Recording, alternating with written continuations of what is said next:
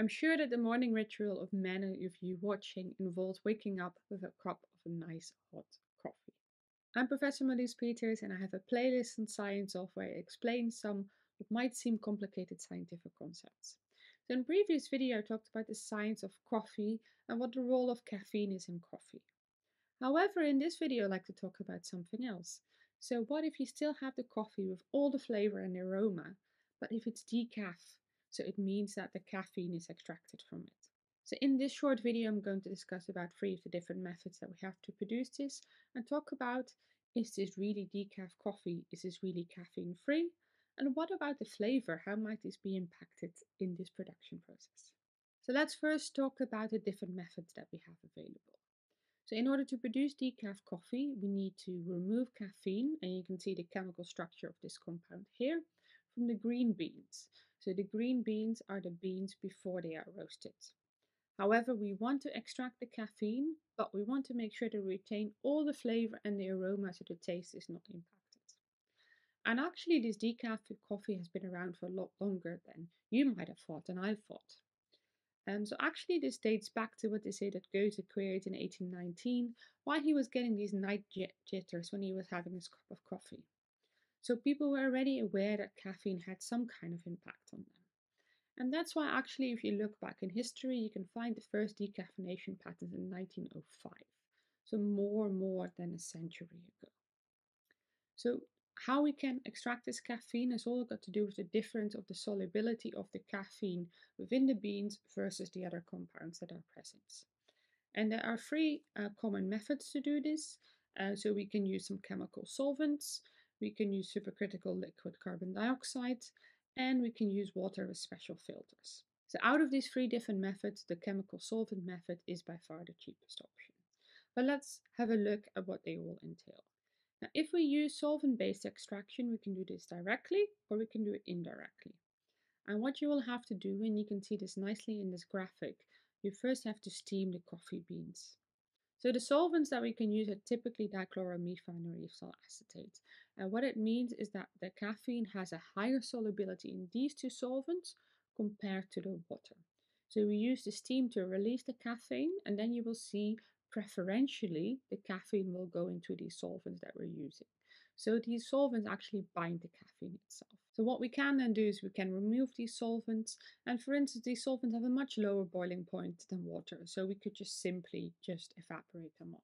Now this process can be repeated a couple of different times until we are sure that most of the caffeine has been extracted. However, the solvents that are used in this process are quite hazardous to us, so the FDA has very strict guidelines on what's tolerated there. So it means that we need to have a final steaming step or multiple steps in order to remove the solvents, and then we get beans that are decaffeinated. There's also an indirect method. So here the beans are soaked in warm water, but these beans are not directly brought into contact with the solvents.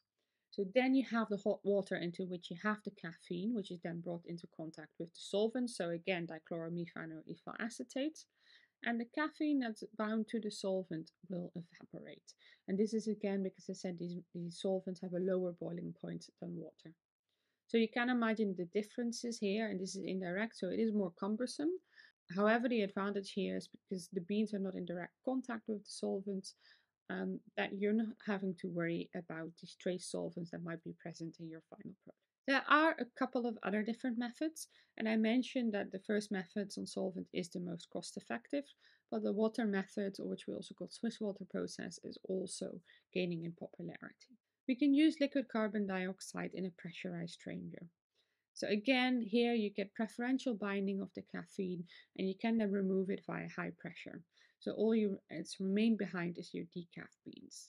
However, you can imagine here you're working under very challenging operation conditions, extremely high pressures, which means that you're dealing with a process which is very costly. So this is why this is not commonly employed. And the method after this, as I said, the water method, this again is something that's relatively more popular. The water method, or also the Swiss water process, is also relatively popular. So we can take here the green coffee beans, so again the greens before they are roasted, and soak them into hot water, which should release the caffeine. So then you get a mixture which is very rich in caffeine, but also in these aromatic compounds that give coffee the really good flavor. What we can then do with this green coffee extract that is rich in this caffeine and aroma is pass through different charcoal filters that can trap the caffeine in a repetitive process. So this process is repeated multiple times until we have extracted sufficient caffeine from the beans. And this caffeine-free extract can then be used to soak a new batch of green coffee beans. A lot of people really wonder, like, is this process, do we really get coffee which is fully caffeine-free? And how does it impact on the flavor?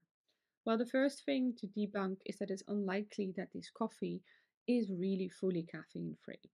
So even though we know that caffeine has a much higher solubility in, for instance, DCM than in water, if we look at the solvent-based process, there's always an equilibrium there. So you never get rid of everything that's left behind in the water.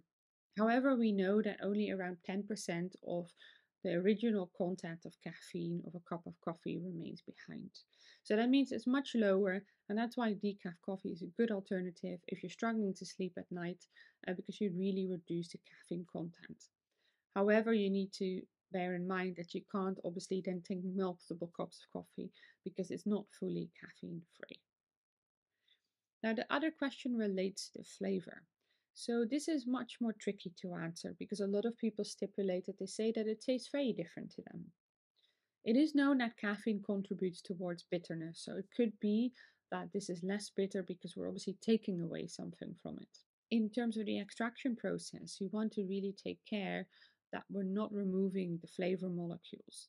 So it really depends on how your extraction process is performed, and it could also depend on the number of rounds of extraction that you're performing. The good thing, if we're looking at health benefits, and this I found reassuring to hear, actually coffee has been associated with health benefits. That is, if you drink it in moderation. And the good thing to notice is that if you switch to decaf coffee, you will no longer have night jitters, but you will still experience the same health benefits as a normal cup of coffee. Thanks for watching this video, and do have a look at our playlist Science Of, where I explain a lot of other scientific concepts, such as for instance the Lotus effect.